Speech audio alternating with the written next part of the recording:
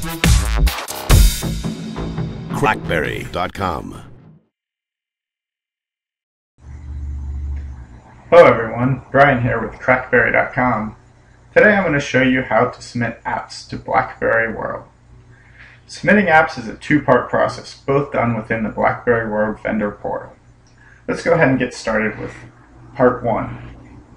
So what you see up on the screen is the main page of the BlackBerry World vendor portal. So the first place we want to go is Manage Products. This page brings up a list of products that you've created in the past, as well as lets you create new products. So let's go ahead and click Add Product. So this is the first step of creating a new product. What we'll need to do is fill out some general information about our new app. And we have various fields we need to fill out. And there's a little question mark next to each field that helps us know what we need to put in that field. So the first one is the product name. I actually just finished a game not too long ago that I'm going to use for the example for the rest of this tutorial. So it is a game that's called Pick Reveal Blitz. Next is the SKU. I've never really seen the SKU being used for anything, so I like to just give it something like the initials of the game and then throw some numbers after it.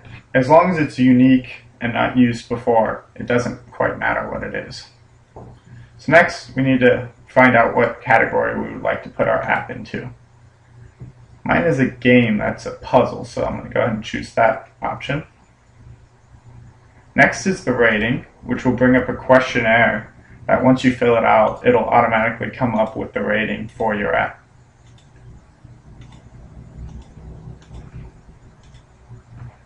So after filling out the questions, it's determined that my app is rated G.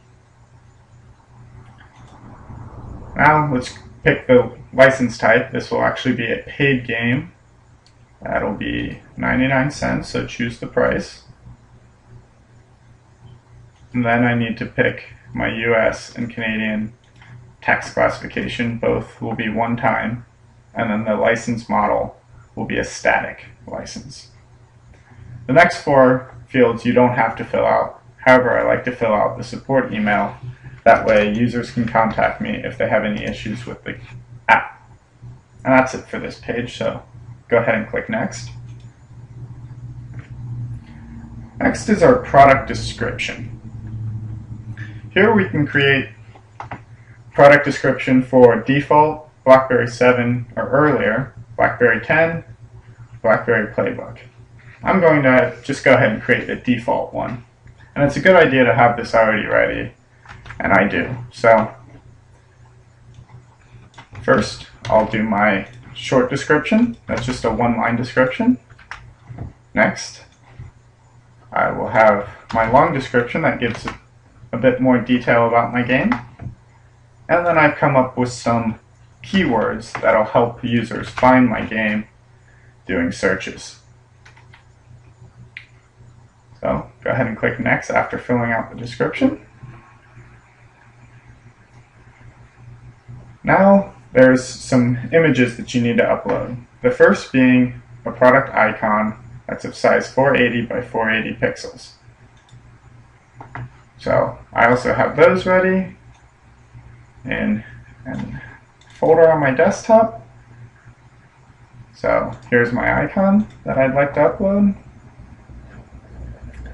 Next is the product feature page or image. So if your app gets featured on the main carousel of BlackBerry World, you need to have a 1920 by 1186 image ready for them to pick and show on that carousel. So I have that ready as well.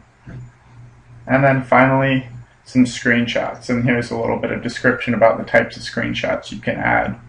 So I have two that are ready, one from the Z10 and then another from the Q10. I'll probably go back and add some more screenshots, but I won't bore you with showing all of the ones I'm going to add, but you get the point by me just showing a couple. So that's it for images that need to be uploaded.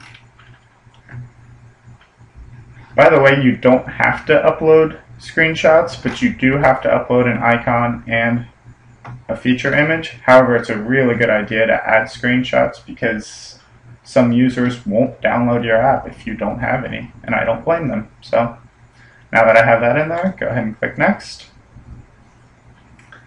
The fourth step is if you have any carrier or country restrictions. I do not, so by default it's all carriers, all countries. And the final step is reviewing everything you've put into your fields just to make sure that you've done everything that you've wanted to do. One option you do have on this is to not automatically post your application for sale once it's approved. That way, in case you want to control the exact day or time that it gets released, you can do that manually. If not, as soon as the BlackBerry World team reviews your app, it will go on sale. So everything looks good here, so I'll go ahead and click Save. So now I'm back to my Manage Products page, and I'll see that it is now added to my list. So this is the first part now finished. However, I want to go back into it by clicking Edit. I'm doing this because now they're on this first page, there's a application ID number.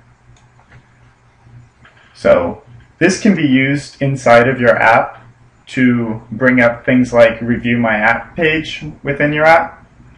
So before I submit the actual file to BlackBerry World, I'm going to log off here and do a little bit of coding, and I'll come back and show you part 2.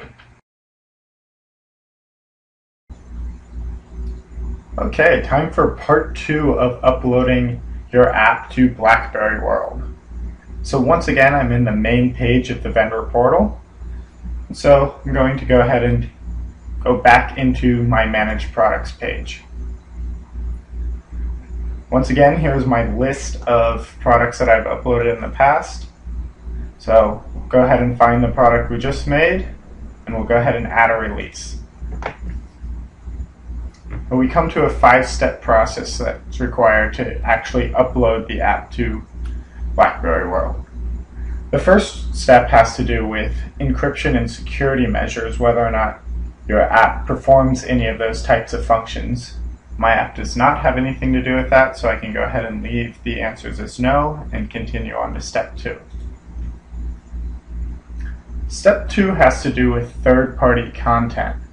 My app happens to have third-party images, so I do need to add that check mark and fill out these 3 questions about my third-party content. So I use images that are public domain from these websites. So I'm going to go ahead and fill out these questions and confirm that I have legal right to use this content and continue on. Step 3 has to do with user-generated content. My app doesn't have any user-generated content, so I do not need to click that box and continue on to step 4.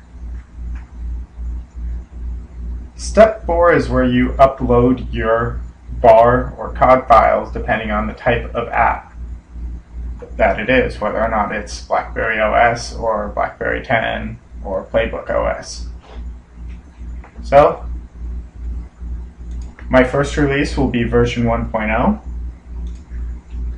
If this was an upgrade, you can add in release notes, but since this is the first version, I'll go ahead and leave this blank because it's the first version. So now just add a file bundle.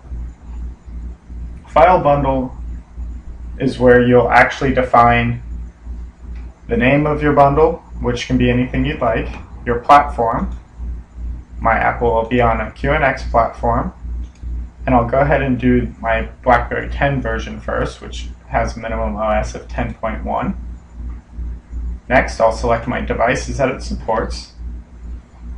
And it supports all the Q10, Q5, and Z10 devices. supports all languages. Now I'll go ahead and upload my file. So I'll go ahead and add file, and here you see that I have added my bar files to my assets folder. So I'll go ahead and click upload. And this is a pretty large app, so it will take a little bit to upload.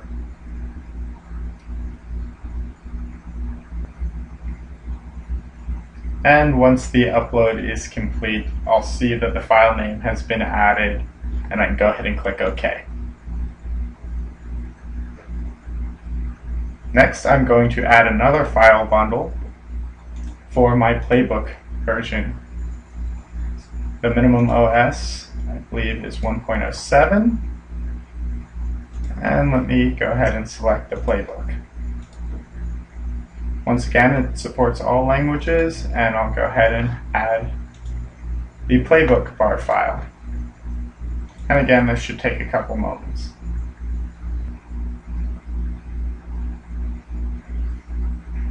And I can see that the playbook version has now been uploaded as well. So I'll go ahead and click OK. Now uploaded both apps, or both bar files, one for BlackBerry 10 and one for Playbook OS. Go ahead and click Next. And step 5 is just to review and save our work.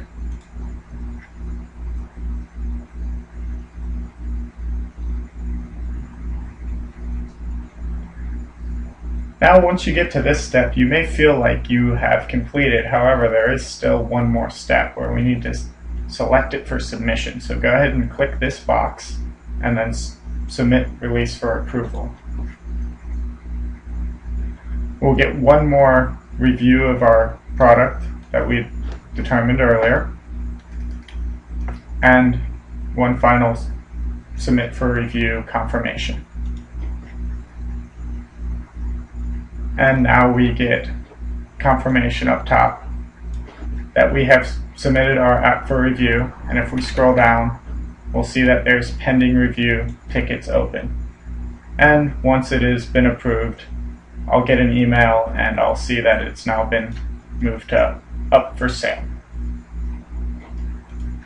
And that about does it for uploading your apps to BlackBerry World using the vendor portal.